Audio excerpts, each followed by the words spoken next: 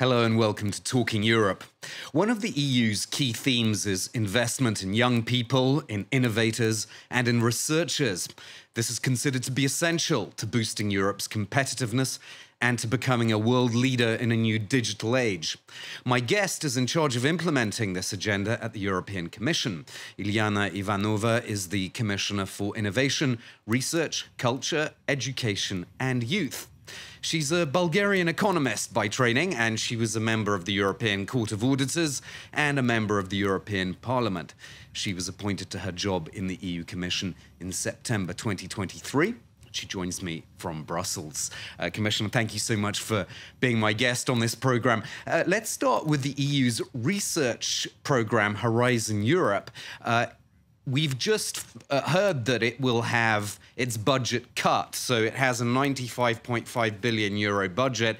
It's going to lose 2.1 billion euros.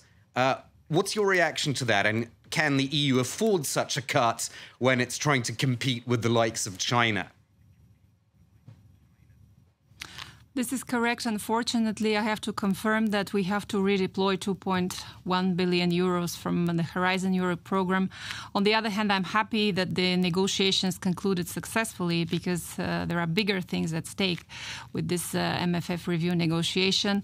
But I cannot be happy that we are reducing the most important investment for the future, which is research and innovation, as you mentioned yourself.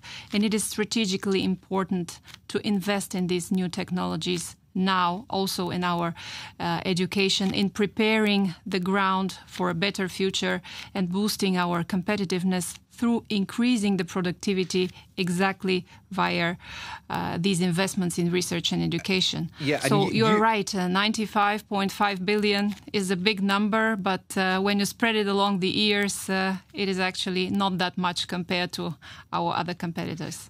And of course, you yourself highlighted the what you call the severe underfunding of Horizon Europe's predecessor, Horizon 2020. So now there's a cut on top of the previous underfunding. I mean, this is a serious blow to the EU's research program, isn't it, overall?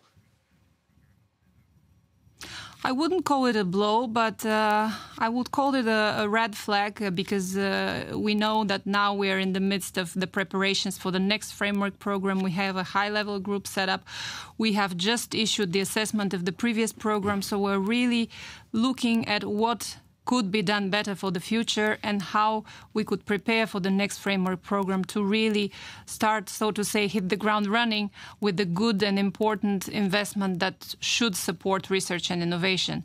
So the momentum for the next program is ongoing, but it is very important to draw the attention that we badly need to increase, first, the effectiveness and efficiency of the spending, of the current spending, and the support in budgetary financial terms for the next framework program. I think that is crucial and very important point to make, of course, at Brussels levels, but also in all my discussions with the ministers, especially the finance ministers. I hope it's realized soon that this is a strategically important investment to do. And if we look at research and innovation over the last several years, there's actually been some positive development since 2016. According to the European Innovation Scoreboard, there's been an 8.3% increase in innovation performance in the EU.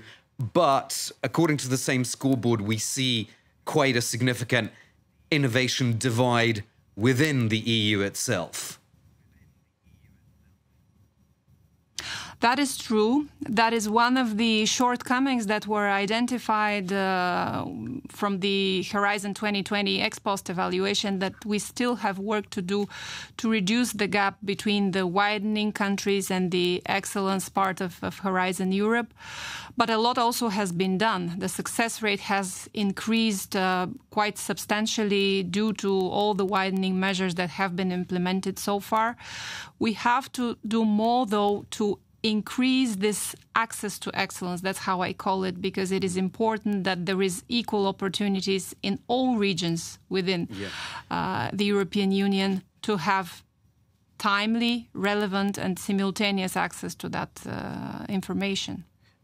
Do you think there's also something of a north-south divide when it comes to education, not only innovation? But if we look at the last OECD figures for the top-performing European countries in education, actually most of the top 15 are in Northern Europe. So again, we have that divide within the EU, don't we?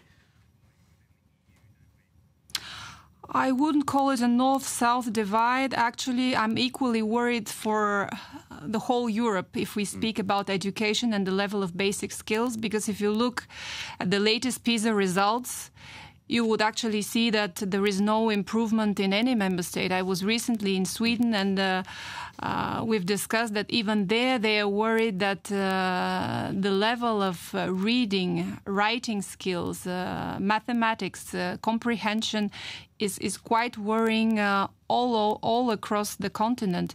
So this is something I'm very concerned about, and we are obviously at European level having limited competence, but working very, very hard with the member states to address that issue.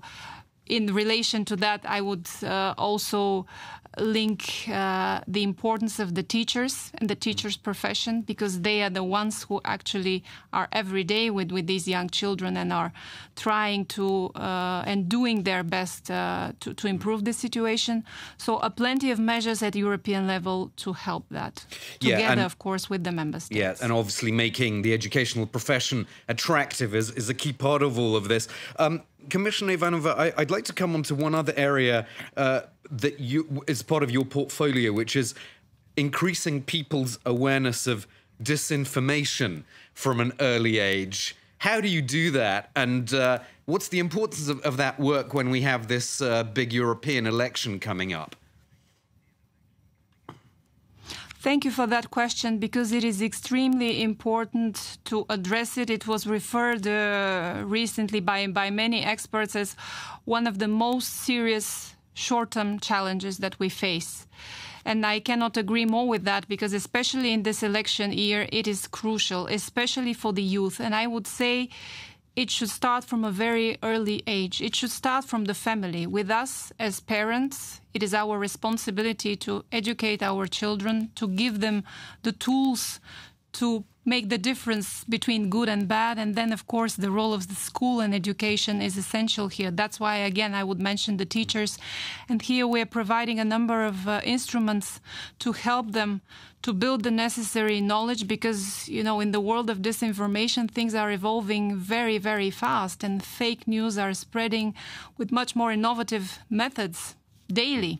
Yeah. So they need to have that constant training that we are providing, also updating the school curricular to be able to improve the digital literacy of the young kids. Mm. Yeah, that's obviously an important part of your work. You're going to be in London shortly to launch an association agreement between the EU and the UK. What is the significance of that? That is correct. The protocol for the association was signed on the 4th of December last year. And in the coming days, I'm going to London to officially launch the association of the UK to Horizon Europe. I'm very happy, because I think it's a renaissance in our relationship, and what a best way to do that through the largest public funding program in the world, Horizon Europe for Research and Innovation. I'm very happy that we are reviving that relationship, looking forward to real win-win for both sides, because we know the many success stories that have been throughout the years with that cooperation. I'm also visiting Scotland, the University of Edinburgh, so really looking forward to giving, so to say, a boost to that revived relationship. So concretely, what do you think this is going to give British scientists, for example, and researchers that they don't have access to right now? Well, you know better than me that the challenges that we face are quite big in the area of healthcare, climate change, deep tech, and only together we can tackle those. So I firmly believe, and the success stories that I'm referring to from the past are a testament that this is a win-win for both sides, not only for the European researchers, but also for the British researchers, because the access that they will have through Horizon Europe program, only the latest figure from Horizon 2020 shows that 177 countries have been participating in Horizon Europe. I cannot think of another program in the world that is so open and so offering opportunities for researchers in the world. And beyond Horizon, are there any other areas where you'd like to see more cooperation, perhaps more alignment even between the UK and the EU? Of course, we are open. You know that they were also part of Erasmus+. For the moment, there isn't such indication, but this program is also open. So all the programs that there is a willingness from both sides to be reopened, so to say, are available. Thank you so much for being on the program, Commissioner Iliana Ivanova, in charge of innovation, research, culture, education and youth. That's all for part one of Talking Europe, but we'll be back after a short break, so do stay with us.